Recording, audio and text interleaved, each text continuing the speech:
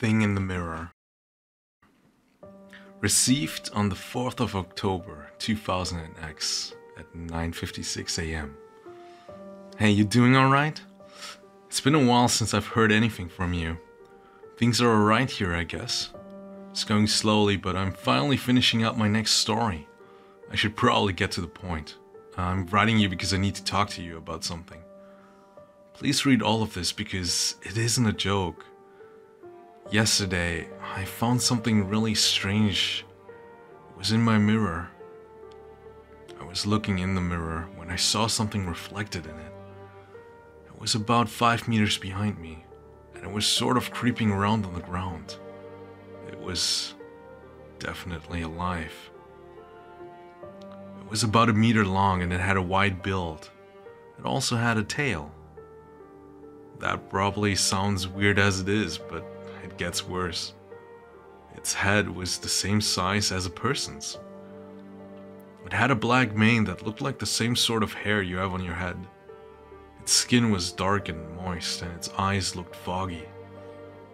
At first glance, the first thing that came to mind was that it was some sort of human-faced lizard.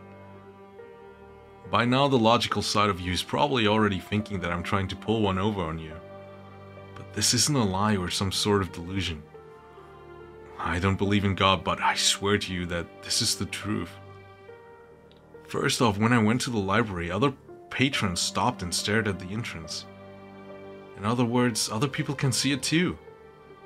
I won't say that I'm possessed by a ghost or something. It was far too clear in the mirror to call it that. I wonder if it would show up in a photograph too. It's really creepy though. It doesn't look like any sort of ghost I've heard of. My current hypothesis is that it's something from another dimension. Anyway, I don't know what to do about it. I don't just want to run away. I think I'll pretend it's not there and observe it for the time being. You probably don't believe any of this, but I want your opinion. I'll talk to you later.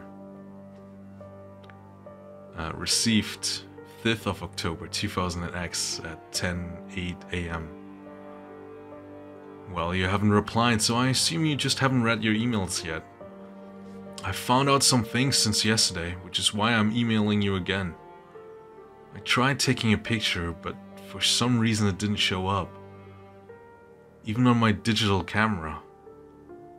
I tried getting closer to it while watching it in the mirror. No matter how far backwards I moved, the distance between us didn't decrease. Thinking that it didn't look like anything from our world, I tried to touch it with something, but it didn't work. It didn't seem to move at all, and whatever I was holding seemed to go straight through it.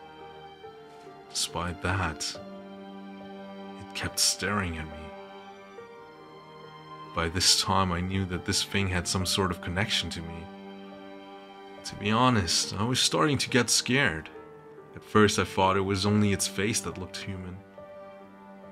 The more time went on, the surer I was that it had a human facial expression too. Sometimes it looks straight at me and gives me a really weird smile. I'm getting chills just thinking about it. Maybe I'm just imagining things, but it seems to be getting closer. Maybe I'm overthinking all of this. Who knew I could be such a coward?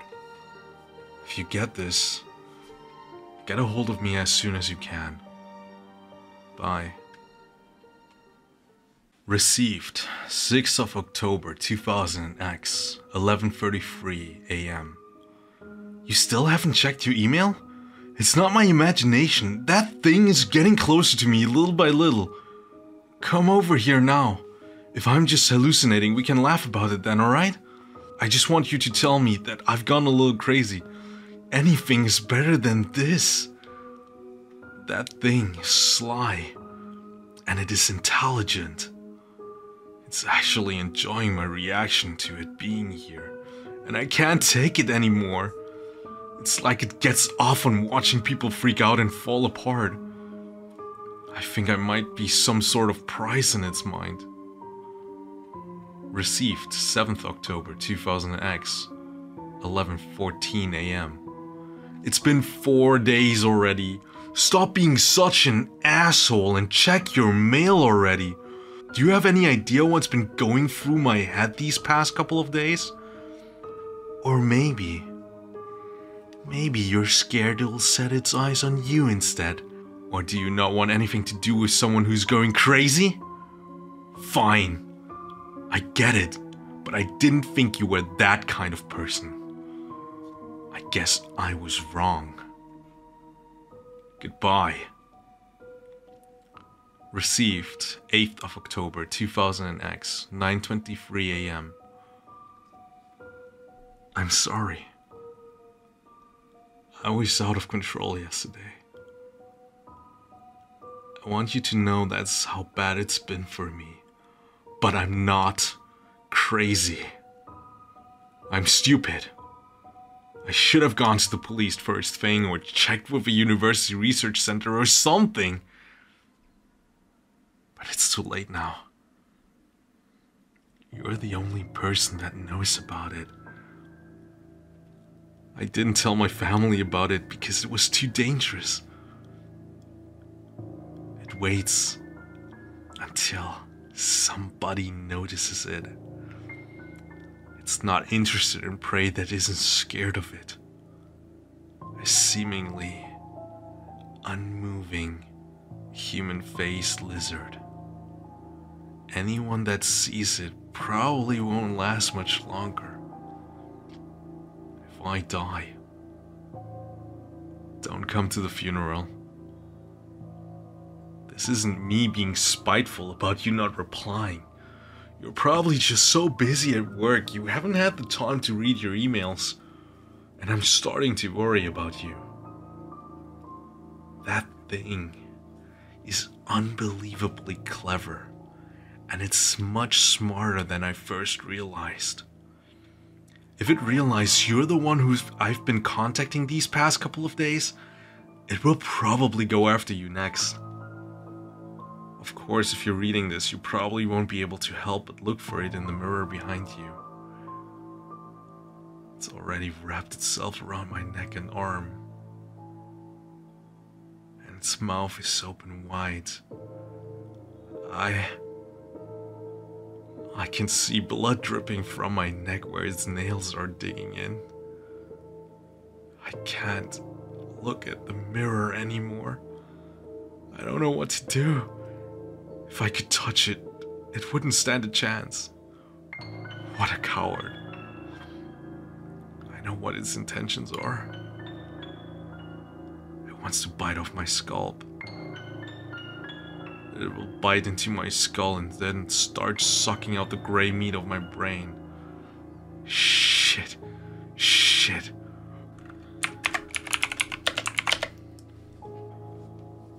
I read the emails as soon as I got home from my business trip.